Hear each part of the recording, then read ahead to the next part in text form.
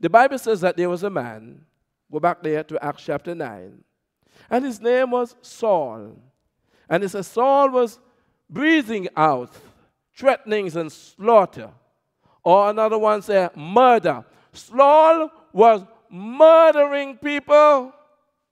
Saul of Tarsus was even at this by Stephen, where they put down their clothes. When they killed Stephen, Saul of Tarsus was there. Saul of Tarsus wasted the church. He killed people. Stalin killed people for a joke. He just killed people. He just enjoyed killing people. There are some people, if you're in North Korea today, you can't just leave like that. You hear me? In North Korea, you can't leave. You'll be lucky if you leave. Then even the leader of North Korea had somebody leave, and when they had somebody go and track down the man and kill him and make it look like it was the country in which he was killed that did the dirty work. Saul of Tarsus. Anybody know him? Anybody know Saul of Tarsus? Anybody know Paul? Anybody know Paul? Talk to me. Anyone has ever heard of Paul? Anyone has ever heard of Saul of Tarsus? Well, Saul of Tarsus became Paul. But Saul of Tarsus was a learned man. He learned at the feet of Gamaliel. Saul of Tarsus believed then that as a Jew, then he's going to, all those people who are talking about Jesus Christ of Nazareth, that they're wrong and he's right. He was like many of the rabbis during the time that met Jesus, who, when Jesus did anything on the Sabbath day, they were always ready to jump into his throat and say, this should not happen on the Sabbath day. You hear me? He had a reputation. He had a very bad reputation. He had a reputation of killing people.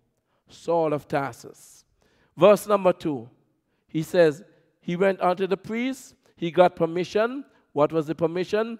Because he got the letters from the highest council so that he can go to Damascus. Damascus, you can tell how desperate someone is when they want to carry something out.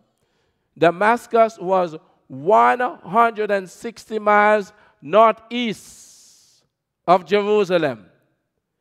There were no cars in those days. There were no scooters. So you'll have to walk or use a donkey. 160 miles away. And Saul's idea was this, that in Jerusalem, the church was being persecuted, and as a result of being persecuted, many persons left Jerusalem and they went to Damascus, which is the capital of Syria, to avoid the persecution. When there is persecution in the early church, people left, people were scattered, and the word of God spread. In Syria, in Damascus, Paul says, I am in Jerusalem, and I want permission to go to Jerusalem, to go to Damascus, and pick up people who call themselves Christians and bring them back so that I can persecute them. You hear me? When you're overseas, or if you're here and you left and you run overseas and they want you here for a crime, what did they do for you? They seek extradition. You can't just go into people's country like that. Yeah, you seek extradition. So that they can do what? Send you back.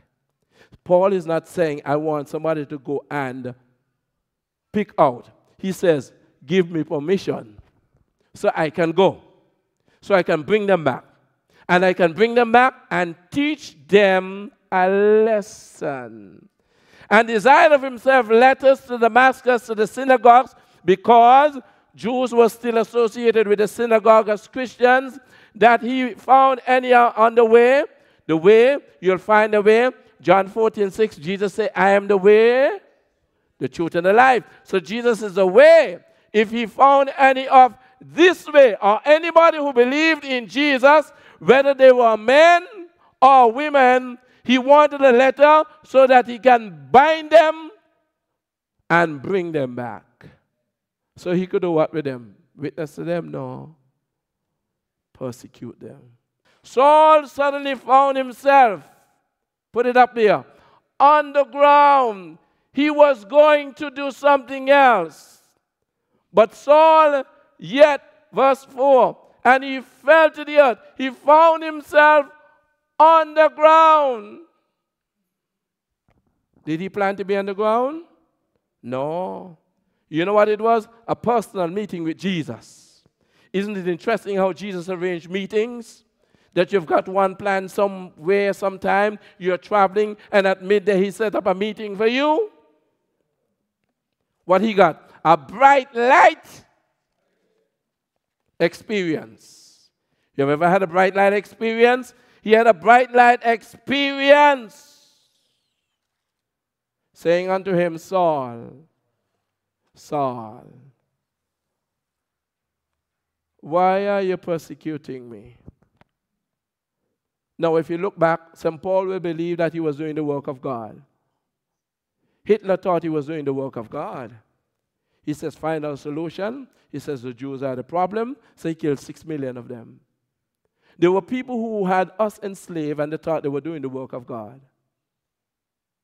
Yeah. But the Bible says that when he got that encounter, if you hear me now, when he got the encounter, when you can meet Jesus and be the same, you cannot meet Jesus and be the same. We sing it, I will never be the same again. No, no. The Bible says, if any man be in Christ, he is not the same. He is a new creature. You can't meet Jesus and be the same. Yes, Paul, Saul is going to persecute and kill who he can kill. He bind and bring back if you resist. He kill you. And suddenly, at midday, there was a light. You listening to me? But he was no near light. He had a voice coming from him. He fell to the earth. Turn to Acts chapter 22, verse 6. Because St. Paul speaks about it. Acts 22. So he got a light. He got a light. And it came to pass, as I made my journey, and was come nigh unto Damascus about noon. Suddenly, there shone from heaven a great light round about me.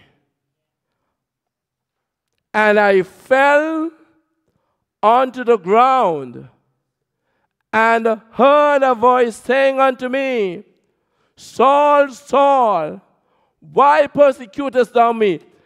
Saul was traveling with other men. He fell to the ground. He saw the light because it was for him. It was directed.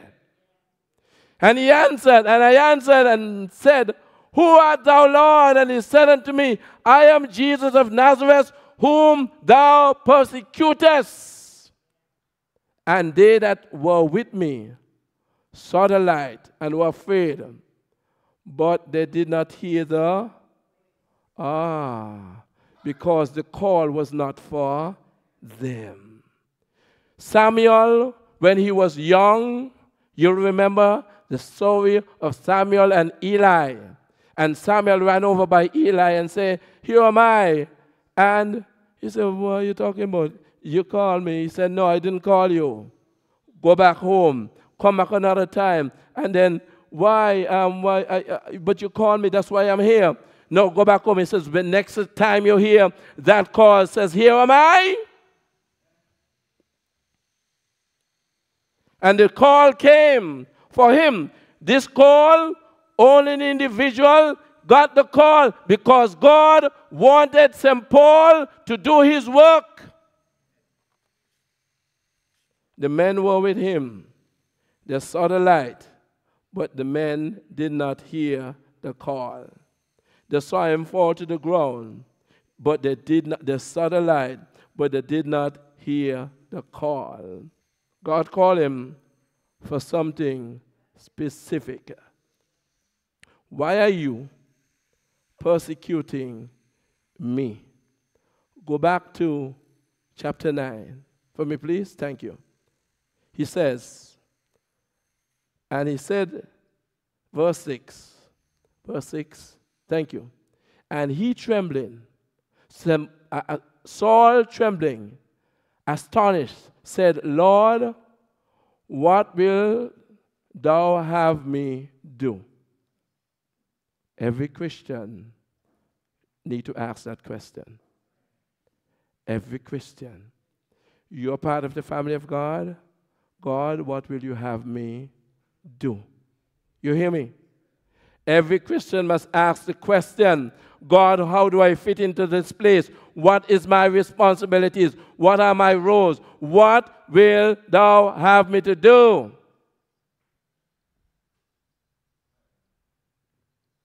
And you know what it tells us? God can call anybody. God can use whoever he wants to accomplish his goal. It has nothing at all to do with your ability. It has something to do with your availability. Are you available? And he trembling, he was astonished. Verse number 7. And the men which journeyed with him stood speechless, hearing a voice, but they did not see a man, because it was not for them. And Saul arose from the earth, and when his eyes were opened, he saw no man.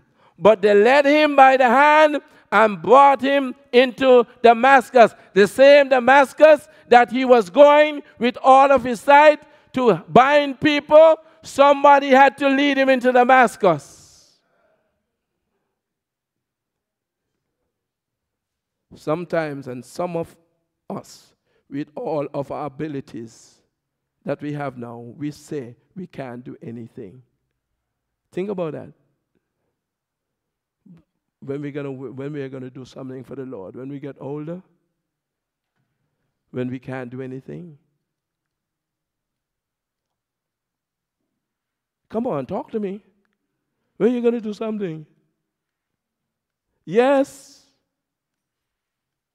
The same man. You see how God has taken the energy and turned it for him? Look at that. He takes the energy. He is going to Damascus. He is capable. He's got all of his faculties. He's got it going on. He's going to Damascus to persecute people.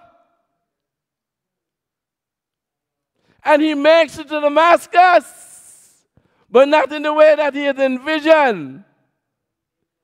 He's now going to be a witness for God instead of persecuting people.